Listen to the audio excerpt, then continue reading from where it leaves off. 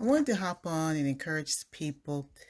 We're all trying to become the best person that we can become, and that's not always easy.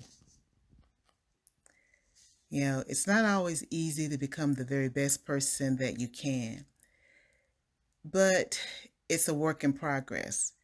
And sometimes what prevents people from actually getting the work done is they just can't do it. They can't get started.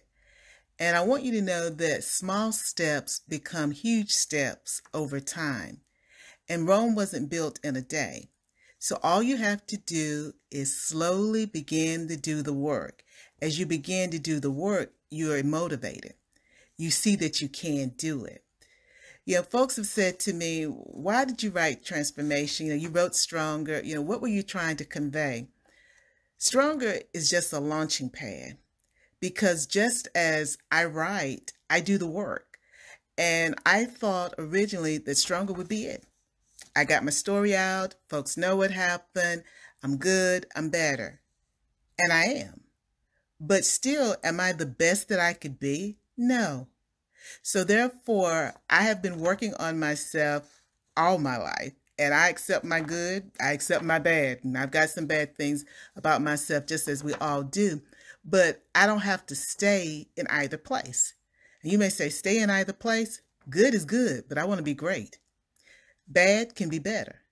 And so that means you have to do the work. So with Transformation, what I did was I've got lessons, I've got messages there, but I've got questions, because you have to dig in and do the work. And it's okay what you're going to find out about yourself. Every time I ask those questions of myself and I write down my response, it's always different. And the reason being is I'm constantly evolving. And that's what we do as human beings. We evolve. We're never going to be perfect because we're human. We're not going to be perfect, but we can become better. We can become better. We can become stronger. And that's what Transformation is all about.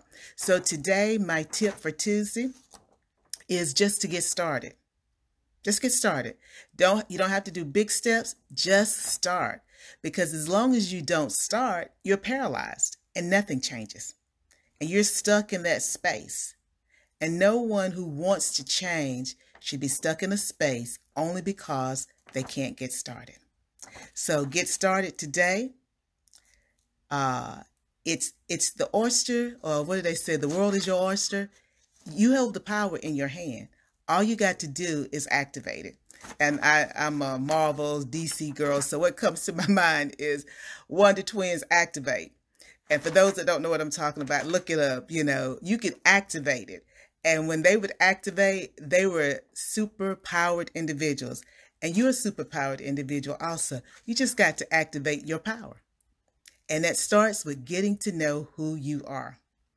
Until next time, bye now.